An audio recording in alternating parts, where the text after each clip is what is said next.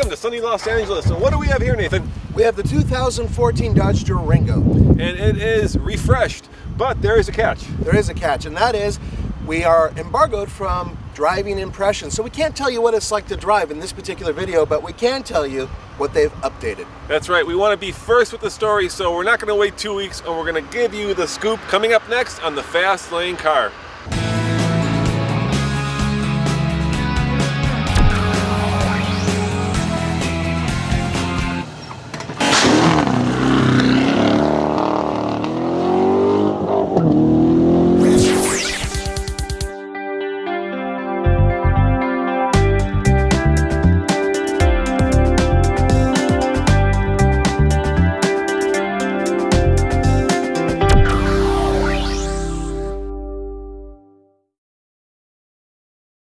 Brand new stuff going on in the front end with the headlights here.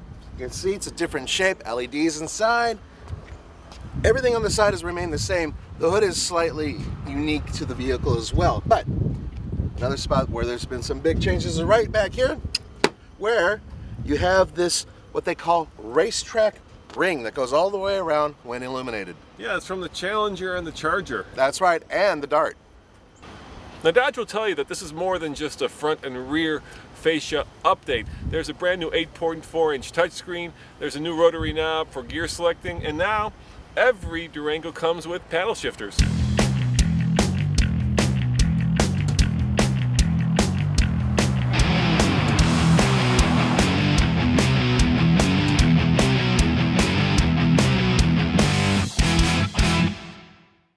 That's right, baby. It's a HEMI. This is a 5.7 liter V8, and it puts out 360 horsepower, 390 pound-feet of torque, and it's hooked up to an 8-speed automatic transmission. That's all new. 8 speeds, dude, that seems like the big news to me. That is the big news, baby.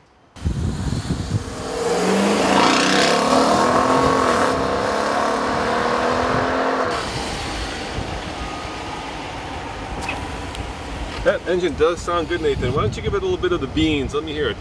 All right, ready? Yeah, go for it.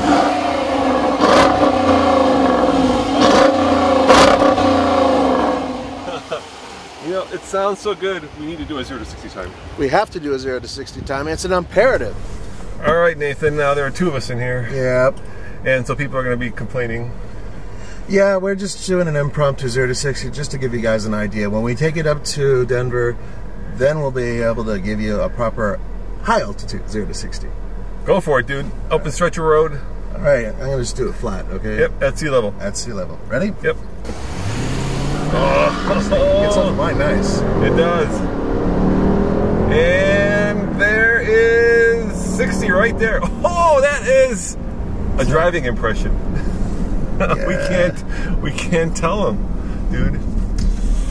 I forgot that would be a driving impression. So you guys are going to have to stay tuned for what we have for you for the 0 to 60.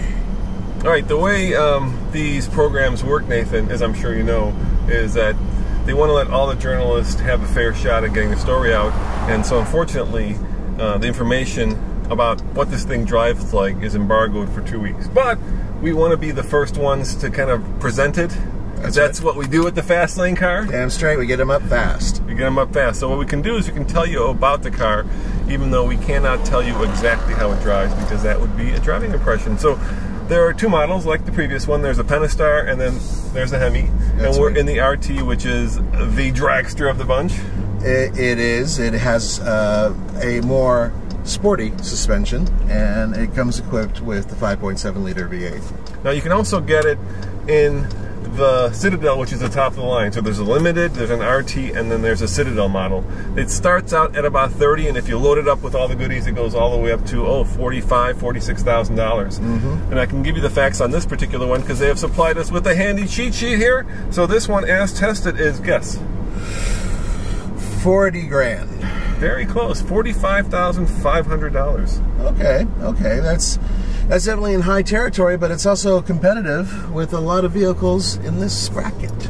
Yeah, and it does compete with cars like the Explorer, the Pilot, the Highlander. If we're talking about apples to apples, and what makes this different is that this is, well, a badass Dodge, right? Their reputation is all about being sporty, being fast, being cool. Naughty. Naughty is a good word for it. Right, but what we can say is that this vehicle is different than all those vehicles because this is rear-wheel drive. Biased, yes. So it does have a all-wheel drive / four-wheel drive system that you can get, but basically it is a front-engine rear-drive vehicle. Yeah, so you can do it in all-wheel drive, but those vehicles all tend to be front-wheel drive that can then be made all-wheel drive. That is correct. And so if you're into kind of old-school muscle cars, this is the muscle car of the bunch because it's got the HEMI and it's got... Am I giving too much away? You're giving a lot away, and you said muscle car, so that indicates that this is something that, you know, muscular. Hence, we feel it's got power, which means that we're giving away a driving impression. That's no 390 pound-foot of torque. That's power. I'm not giving away anything. Okay, I just, you know, how people get, you know, yelling and screaming at us. All right, Dodge, write me if you think that's a driving impression. I'll take that email any day of the week. So, does Nathan fit? Well, let's have a look, shall we? Oh. Nathan does not fit. Well, not with the rear seats up. You put these babies down and I can live here. Now, the crazy thing is you can also get these new captain's chairs, right? Check That's right. So it seats 6 instead of 7, and that means that you can spread out in the back in comfort, Nathan. That is correct, and they do fold flat.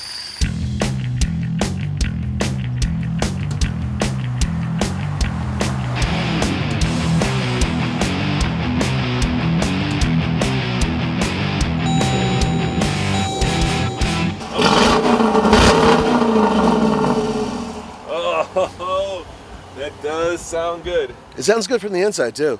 Yeah, there's that kind of gurgle, that deep V8 American muscle car. Cojones. Cojones. Yeah. Now, in terms of towing capacity, Nathan, with the 6 Pentastar, the V6, you can tow up to 6,200 pounds. That's not bad. And with this one, when you get the HEMI, it's 7,400 pounds. Very competitive. Very competitive. And here is Chrysler's little cheat sheet that I'm reading. And get this, fuel economy, V6 up to 25 MPG. And with this one, up to 23. 23. So none of that is driving impression. Nope. I think that's all fair game. That's all technical stuff.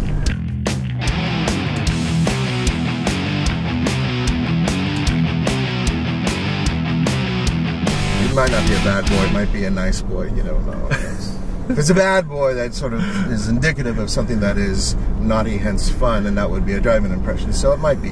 All right, how this nice girl drives. As always, this is Nathan over there and Roman over here saying thanks for watching. See you next time.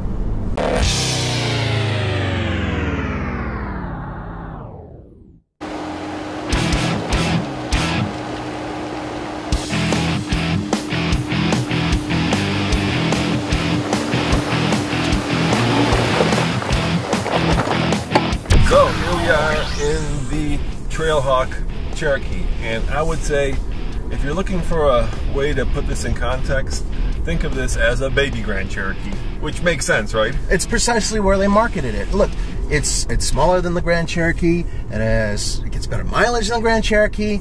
It is cheaper than the Grand Cherokee. In fact, the price point kind of goes right up to the Cherokee territory, and then get a Cherokee. So yeah, let's see what is. Oh yeah, see how much it costs on the fact sheet. So we're in the 3.2 liter Pentastar, Nathan, which puts out 271 horsepower and 239 pound-feet of torque. Which, by the way, folks, the 4-cylinder is available for this as well. You can get the Trailhawk with the 4-banger.